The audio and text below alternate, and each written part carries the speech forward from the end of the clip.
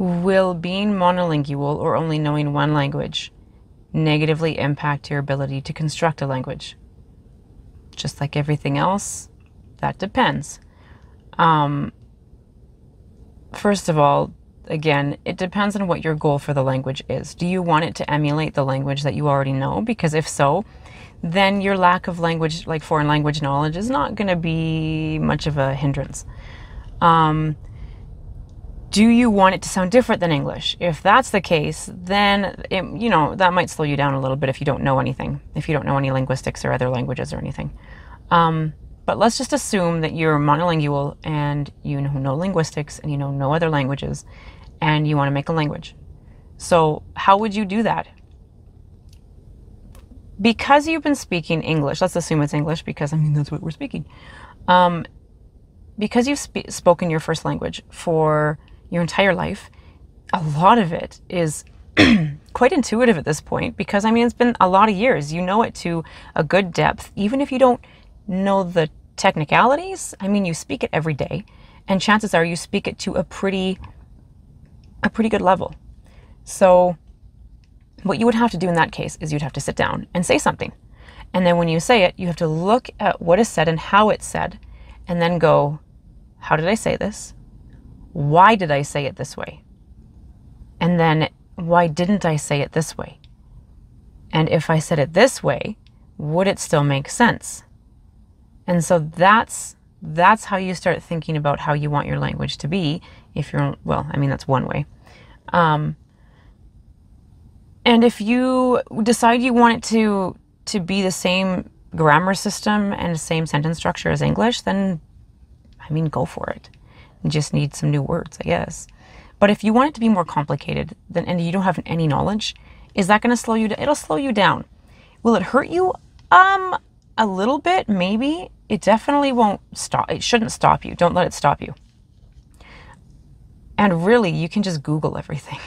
Whenever I had a question, I have a basis of language knowledge. I did languages and linguistics in university because I'm a nerd. And really, even with that, I'm still looking things up all the time. Linguistics terms, don't even ask me what the terms are. I know some of them, but I should know way more. And at some point, I know what it is intuitively. I never seem to connect the words with what's happening. And so I learned terms like 5 times in university, maybe more, probably a lot more.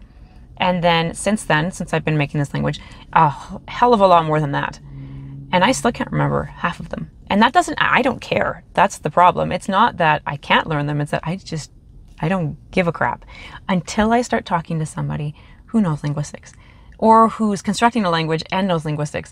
And then I'm just like, let's go our separate ways. And I think it should be embarrassing. I'm not embarrassed about it. Because I just want to construct the language. I am no linguist, really. Anyways, I digress. So if you don't have that knowledge, go Google it. I've had to Google so many different things. If you want your sentence structure to be different, just go look up what is the sentence structure of Norwegian or some other random language. And it's really easy to just find simple and short explanations. And they'll even have a lot of the time linguistics terms associated with that. So will you have to learn? Likely, if you're at all serious about this, but that doesn't mean you can't learn in little chunks here and there, bite-sized.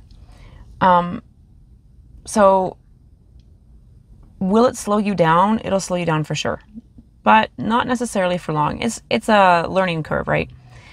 So I say so a lot.